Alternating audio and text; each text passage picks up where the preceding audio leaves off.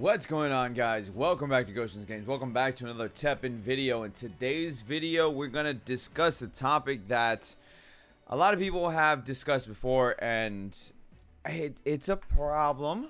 It's a problem that needs to be addressed, and I know that Gungho is addressing it.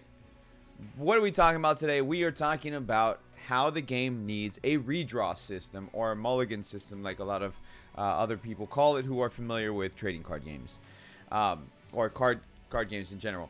So make sure you guys are hitting that like button, subscribing if you guys are new, and let's talk about all of this.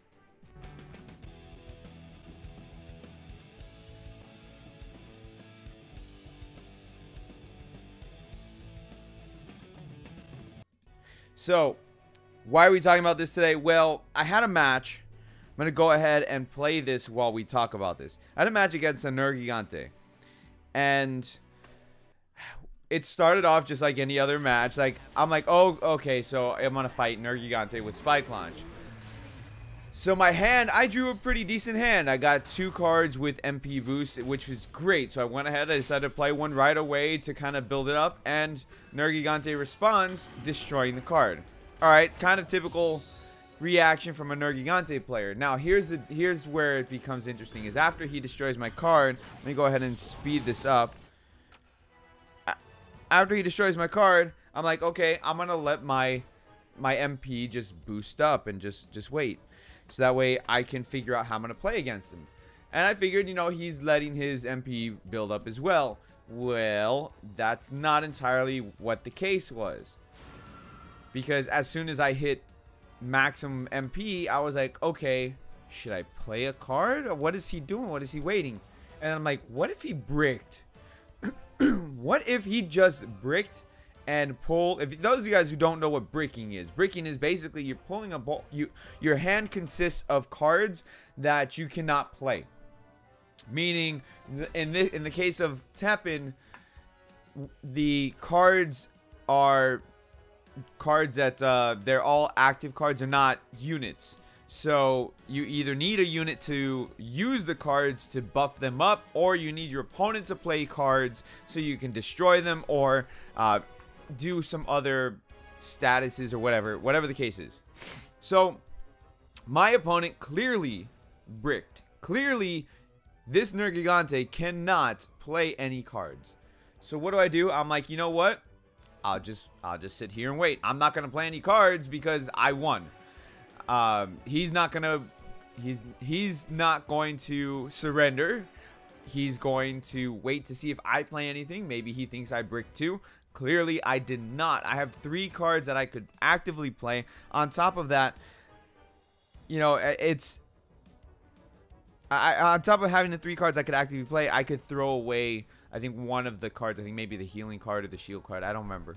But anyways, clearly this Nergigante bricked. And while I despise fighting Nergigantes, while I hate the fact that Spike Launch is broken and needs to be nerfed, I kind of feel bad for this Nergigante player at the moment, because I've been in this situation. I run a Wesker deck on top of an X deck. Those are my 2 favorite decks to play, and I've bricked twice using my Wesker deck, and that's a deck that you really should not brick with at all, considering that I have, I think, 11 active cards and 19 units in that Wesker deck. I shouldn't be bricking, because the whole purpose of that deck is to continuously throw out units from your hand, or from the EX deck or the graveyard, because Wesker's deck is built around swarming. Well, in this case, Nergigante is not usually built around swarming. Yes, you can swarm with a Nergigante deck, but it's typically there to piss off your opponents with Spike Launch and overwhelm them once you've destroyed all of your opponent's cards that are, you know, powerful, beefed up cards. So in this case, we sat here for 5 minutes staring at each other, looking in each other's eyes, and just imagining how we both bricked. Even though I didn't brick, he probably thinks I bricked. Like I said, I won this because he destroyed my card and inflicted 1 damage to himself.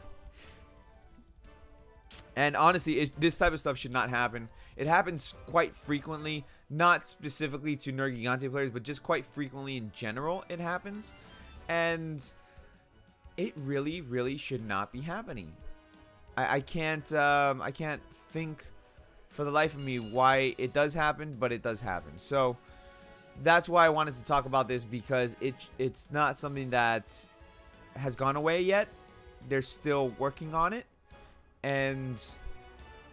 or maybe not specifically working on it. They're trying to find out ways to do it. Now, my opinion, I think that if we're going to do a redraw system, then the cards that are in your hand should be reshuffled into your deck, and it should cost some MP, maybe 2 MP to redraw, and you can only do it a certain amount of times. I think that would be fair. I think because it would be available to everybody.